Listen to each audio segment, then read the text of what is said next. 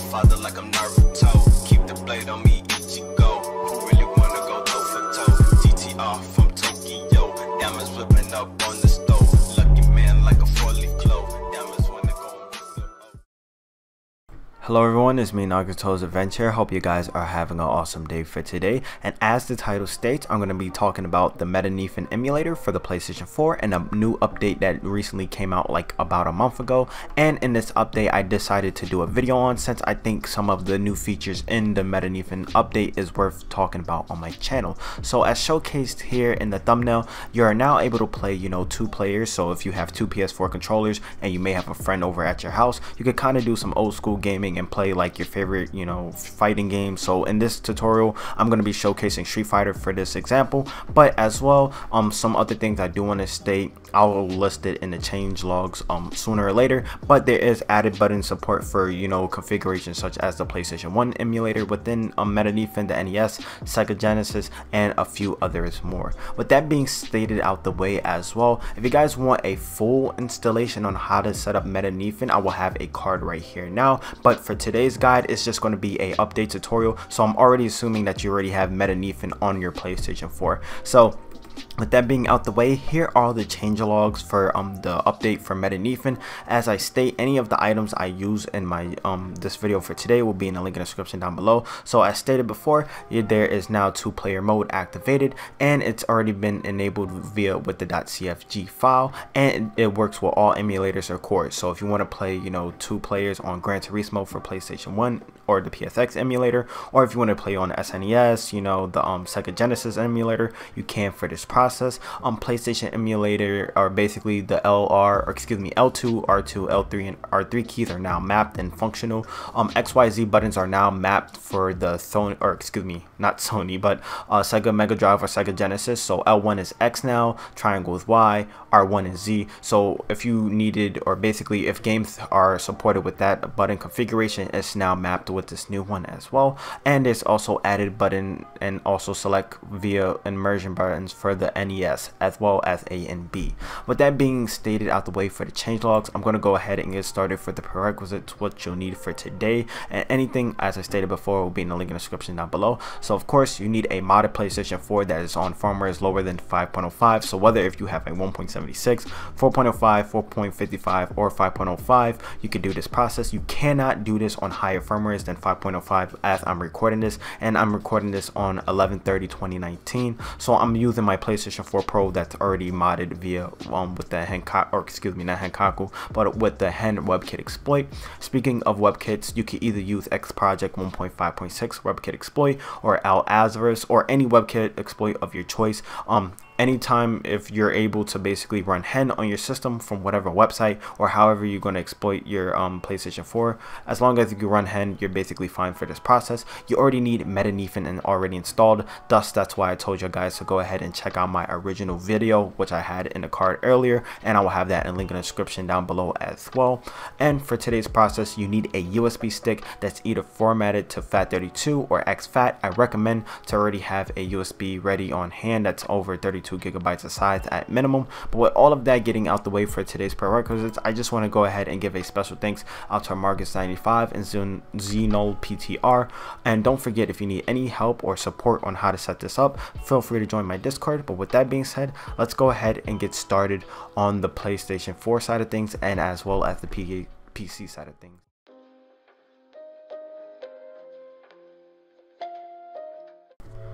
Alrighty guys, assuming that you did follow all the prerequisites as stated in the intro, we're going to go ahead and get started on the PC side of things first. So what we're going to do now is go ahead in the link in the description down below, download these 2 files in the description. Once you have them on your PC, what we need to do is basically extract them. So whether if you have WinRAR, 7-zip, or something like that, all you got to do is just right click over the file, go to extract files here. If you have WinRAR, just hit OK, and now you would get one folder that we're going to be messing with soon. As well, go ahead and do the same thing for the Mednafen 0.2 file right here. Extract files, hit OK, and then you'll get another folder right here. So these 2 zips, I'm just going to go ahead and put them in my recycling bin.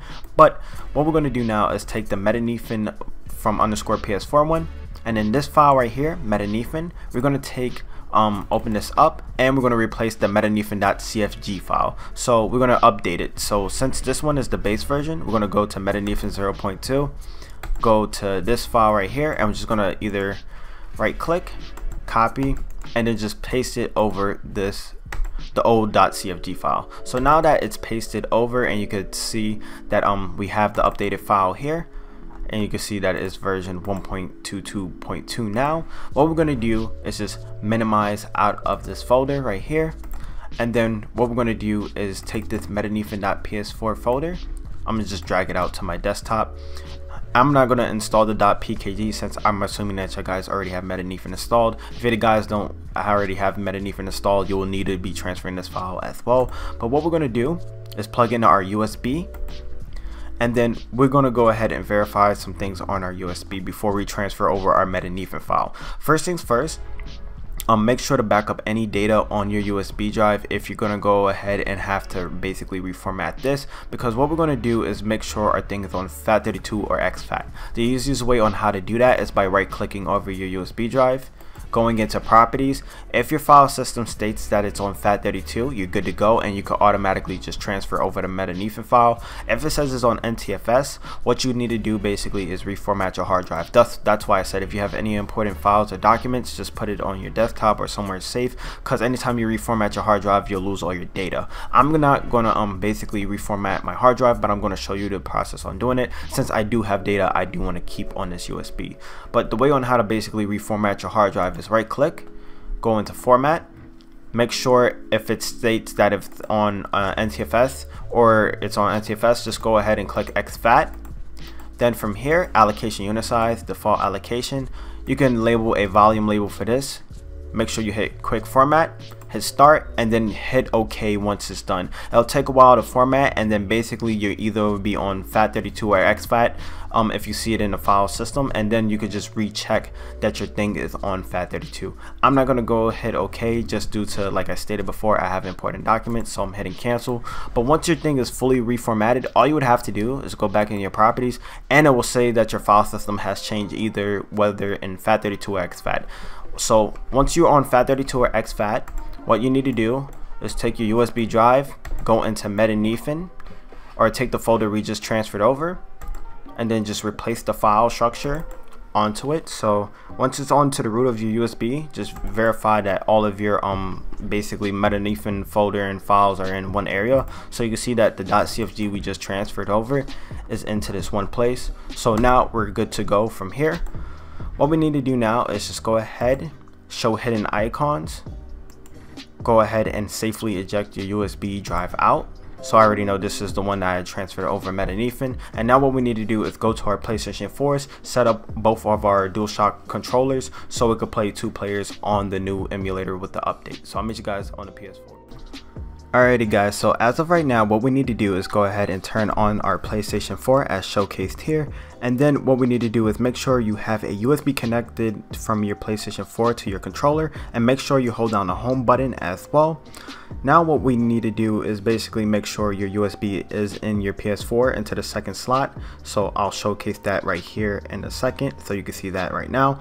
And what we need to do is take our second controller, and we need to set it up as a guest on our PS4, which I'll showcase right now. So here's the PS4 just booting up normally. I'm going to go ahead and grab my second controller here. Go ahead and hit the home button right now. Then from here, go into new user, hit X. What you want to do now is play as guest and hit do not sign in. And voila, we got both of our controllers set up for Mednafen. And now what I'm going to do is go ahead and transfer it back onto the PS4 screen so I can show you more about on how to get this set up. Alrighty guys, so as showcased here, you can see my PlayStation 4 is on the screen. What we need to do now, since we got both of our basically our PlayStation 4 controllers connected to our system, we need to go to our settings, user guide again, and I'm just going to be using a WebKit exploit of my choice. So I'm going to be using the PHWOAR. I can't really pronounce that, but what I'm going to do is run the hen payload. So if you're using something like X Project or Al Azarus, go ahead and just run hen on your PlayStation 4 with other whichever WebKit you have. Now what we're going to do is go ahead and run Mednafen. please make sure your USB is still in your PS4 for this process. And now what I'm going to do here is go ahead and open up any game of choice. So I'm going to go to the Super Nintendo. I'm going to showcase Street Fighter 2 right now. And then I'm going to go ahead and take both of my controllers and start selecting on the screen.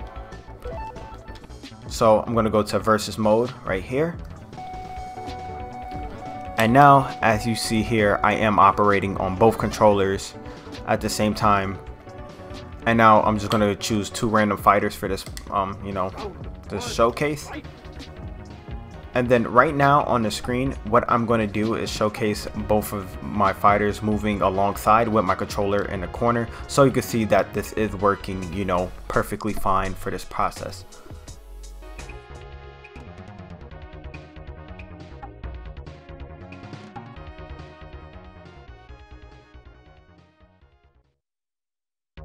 Round 2, fight!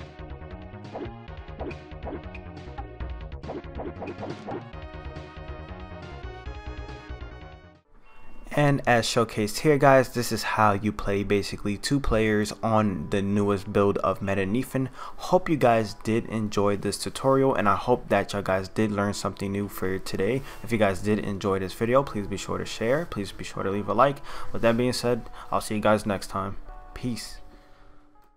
Hey everyone, it's me, Nagato's Adventure. Hope you guys did enjoy today's video. With that being out the way as well, I highly do recommend that y'all guys go ahead and follow my social media so you never miss any of the latest hacking guides and tutorials on my channel. By subscribing to me and hitting that notification button as well is another method on how you will know when I drop my latest content, whether it be for the Vita, PS4, PS3, and such and so forth. As well, if you want to be in the mix of things and you want to join my official community, you can join via the link right now showcased on the screen and join my Discord that way.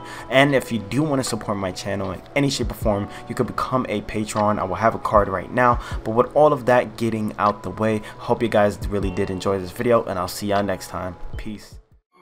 Of